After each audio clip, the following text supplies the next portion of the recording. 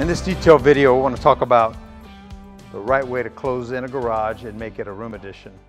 A lot of folks will just push it down all the way to the ground, but what we did in this one, we raised it up, raised the floor up, and then that allows us to continue the stone all the way across so that you're not going to get a disjointed look. And so even taking out the stone and making sure that the joints are random is going to be part of the detail so that literally no one can tell. We're going all the way from the corner to the corner, and it's going to be, even the top is going to be, the steel is going to be removed, the stone's going to be removed. So yes, it's going to take a couple $1,000s more to do this right. If you can do a wooden foundation to raise these up, but when you have stone that you're trying to carry across, it's probably the best thing to do. Go ahead and do your concrete foundation, spend a little more on the concrete foundation.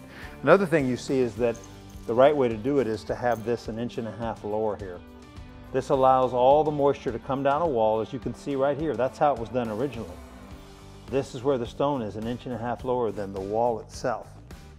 And it's got a moisture barrier that goes underneath and across. So when Dan and Elio frame this wall, they're going to put a moisture barrier, and then it comes out under, and then the stone is placed on that. So moisture cannot go up. It has to go up this high to get in the wall, which is impossible to do.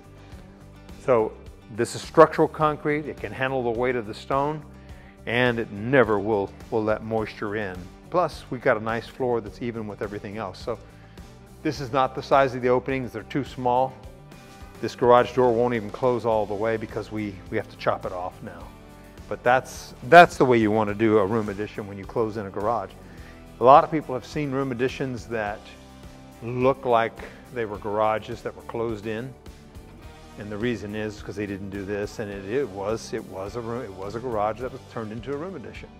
But you never want to be able to let that be obvious, and you want it to look like it adds value to the home, not looks like it cheapens the home. Now he's got another garage, so that's not going to be an issue as long as this looks like it's part of the regular home.